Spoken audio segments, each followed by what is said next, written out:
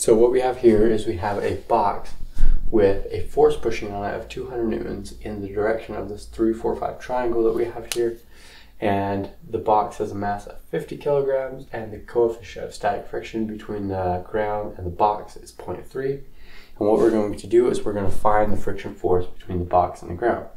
And so this is a pretty simple example problem, but we know that the maximum amount of friction that there can be before the box starts to move is going to be the coefficient of static friction multiplied by the normal force. But the friction force isn't necessarily that much. It could be less. And if it is less, it's going to be the same amount, the equal amount of force as this component of the 200 newtons that is pushing perpendicular to the ground. Or not perpendicular, parallel to the ground, because the component that is pushing perpendicular to the ground isn't going to cause movement on this box. So we can find the, we'll call this the X and Y directions. We need to find the component of the force in the X direction. And so that would be, if we're using the geometry of this triangle, it would be 4/5 times by 200. And that would equal, you divide this by 5, that's 40 multiplied by 4, 160. So the force of friction on here is 160 newtons. Now to check and make sure that this box isn't going to move with that 160 newton force on it, we need to check and see using this equation. So we have the coefficient of static friction multiplied by the normal force.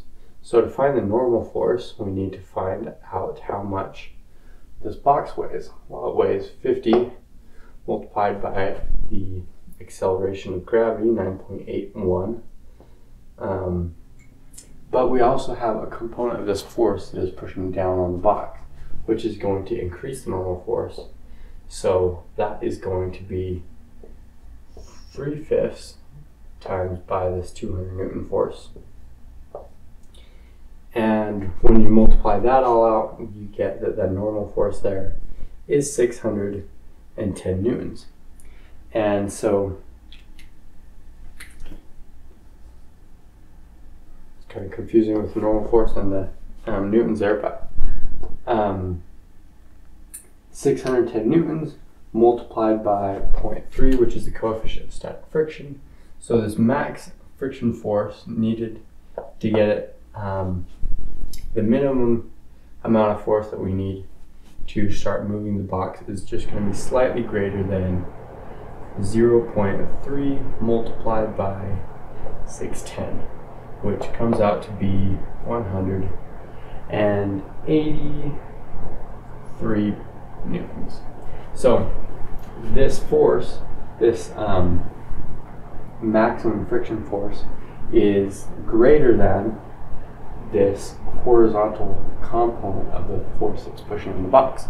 So we know it's not going to move. So there's a simple example of finding the amount of friction force between two surfaces given that is being pushed with a force. And in this case we saw that the box wasn't going to move because there wasn't enough force pushing in that direction. And so hope you found this helpful. If you did, hit that like button. If you have any questions or suggestions, you can leave them down in the comments. I've been creating some awesome designs with the student engineering logo, like the one on the shirt. If you're interested in stuff like this, I put it on hoodies and shirts and mugs and stuff. And you can buy that through the links down in the description to Teespring and Amazon. And that helps me out a lot. So if you're new to this channel, my name is Preston Palmer from Student Engineering. My goal is to help other engineering students like me better understand engineering. So if you found this video helpful, hit that like button and please subscribe.